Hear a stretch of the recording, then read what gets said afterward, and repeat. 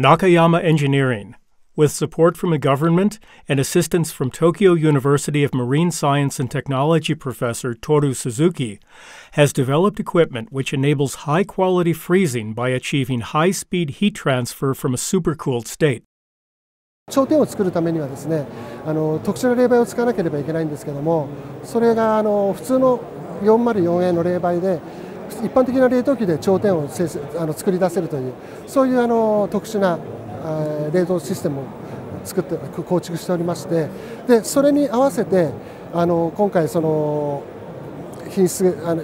高品質というところに着目しまして、過冷却を利用するということで、基本的には食品の凍結装置なんですけれども、基本的には殻付きの牡蠣ですとか電熱抵抗の大きな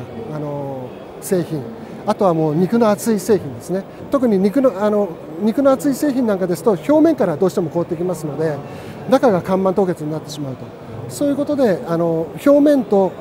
中心で品質が変わってしまうという、そういうことが起こりますので、それに対してやはり過冷却現象を利用してあるところで過冷却をブレイクすることで製品が均質に凍結できると。Nakayama Engineering has built an all-in-one freezer. Making full use of refrigerant control technology, Nakayama Engineering has achieved high-quality freezing by precision temperature control in the range of 0.1 degrees centigrade. 食べ物の冷凍技術というのはいかに早く凍らせてちっちゃな氷を食べ物の中で作るかっていうのに、皆さん一生懸命やってるわけです。でも早く冷やすためには表面の、熱をいかに取るかぐらいしかもうやりようがなかったわけです。でそこのところをクリアするには過冷却技術。過冷却っていうのはそんなにスピードを要求しなくてもいい。早く風吹かさなくてもいい。ゆっくりゆっくりある程度のプログラミングに従ってですね、凍結すると全体がマイナス6度ぐらいになる。マイナス6度になったらガンと下げる。でそうするとバンと全部氷ができる。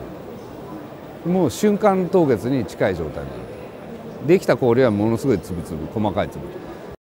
Nakayama Engineering plans to sell about 5 units per year to processing plants located at fishing ports. They are also planning promotional activities for a blast freezer, which already has been exported to the European Union.